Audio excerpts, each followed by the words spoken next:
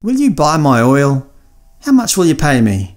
Yes, this scenario is real. For the first time in recorded history, American crude oil has been selling for less than $0 a barrel. Sorry, I mean barrel. What made me think it was barrow?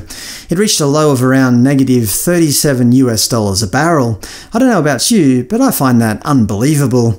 They can't even give it away. Of course, this is all caused by the coronavirus lockdown. People are not driving as much. Airlines are essentially grounded. Just today, Virgin Australia collapsed and went into voluntary administration, although more recent news is saying that around 10 potential new investors are circling a possible restructuring.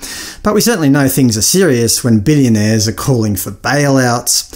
So why did the oil prices go negative? Basically because the United States oil storage was near capacity and they were unable to hold all the unused crude. Oil is already being stockpiled on barges out at sea. This graph of West Texas Intermediate, aka Texas Light Sweet oil prices over the last decade, says it all. This graph is a bit deceptive as it's using a log scale. However, if we turn that off, we can see now that it's not quite as severe, but still an incredible fall. Very few of us would have predicted that a single virus was going to cause so much economic carnage.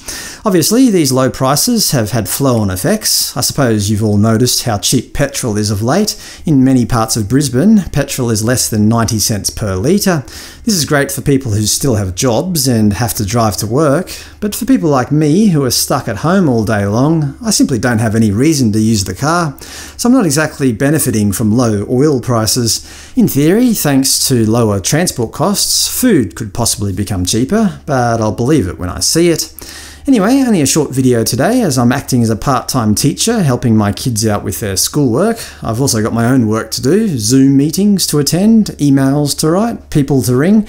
My wife's busy with her own studies. I'm trying to squeeze in some time to make these YouTube videos, and I'm hoping to get outside in the fresh air before the sun goes down. Talk to you next time.